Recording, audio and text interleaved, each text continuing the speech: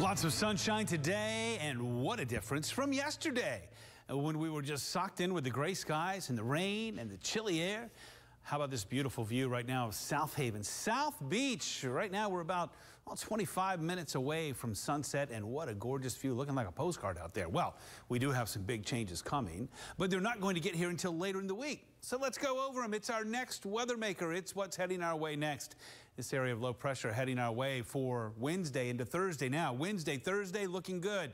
But Thursday night, this will start knocking on our door here. Stop that clock at about 10:30 Wednesday night, or Thursday night, when we start to see a little bit of snow moving through. As this low continues to approach, it's going to be bringing more of that snow for Friday morning into Friday afternoon. And so basically Friday, I think, is going to be a snowy day, and then it jets right on out of here by Friday night. There are similarities to the storm from last week. One, of course, it's occurring on a Friday. Two, it looks like it'll be bringing some accumulating snow. Three, it's going to be out of here by late Friday night, early Saturday morning. But there are some important differences as well.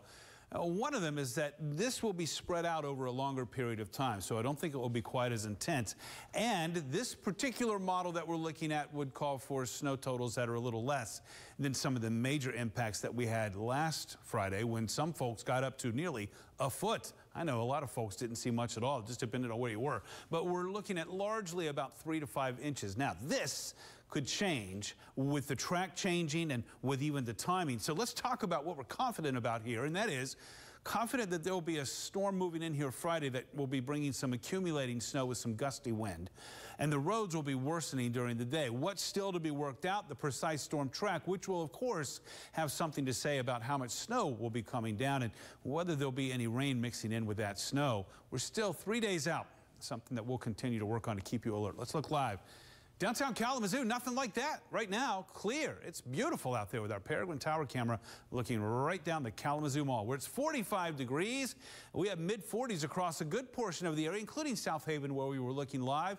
The coldest spots right now, up and down I-69 over to Sturgis and up to Ionia, when we're about 38 to 40. All quiet on live Doppler radar. That's the case for tonight, too. Starry sky, typical of 25. We'll be a little below that. So it's a coat morning tomorrow for sure. Sunny tomorrow and jacket chilly. How about a high like today?